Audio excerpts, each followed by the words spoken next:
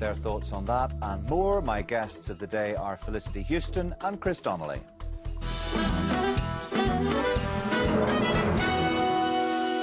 Let's just pause and take a look back at the week in 60 seconds with Chris Page.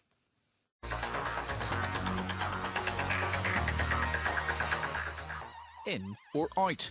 In London, the Taoiseach made clear his hopes in the Brexit debate. I want Britain to remain a central member of the European Union because from our island point of view, this is a really critical issue. But back in Belfast, the First Minister suggested Mr Kenny should keep his hopes to himself. He's entitled to an opinion, he's entitled to a view, but at the end of the day it's a matter for the people of the United Kingdom. With the Assembly election coming up, a veteran decided to bow out. After 18 years, and there have been some of them very tough years as we went along, off with the old, on with the new. Or not so new, as a familiar face re-entered the political arena. I'm not somebody who could simply go off, have a nice life, because I would find myself shouting at the television and getting frustrated at politics. But what were the chances of all parties agreeing to do away with election posters? Do you want me to be very honest? Of course I do. I think the chances of that happening is zero.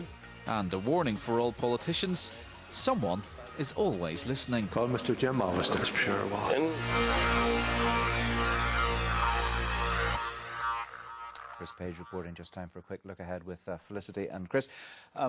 Felicity, Naomi Long's return certainly has been made pretty clear. She wants to come back to the Assembly. Yeah, well, she was my MP in East Belfast, and I think one of the things Naomi's great at is covering a lot of issues. She's very strong in animal welfare. That's a massive issue in Northern Ireland now. So if she gets back into the Assembly, I think she'll be a real plus for that. I think she'll give David Ford something to keep him up and make sure his performance is what it needs to be, because that's an obvious new leader. Yes. Chris? I think she's a formidable politician and also has tremendous electoral appeal. I mean, in East Belfast, it took a unity candidate to actually defeat her. So it'll be interesting to see how Alliance perform with her on the ticket in East Belfast this time around.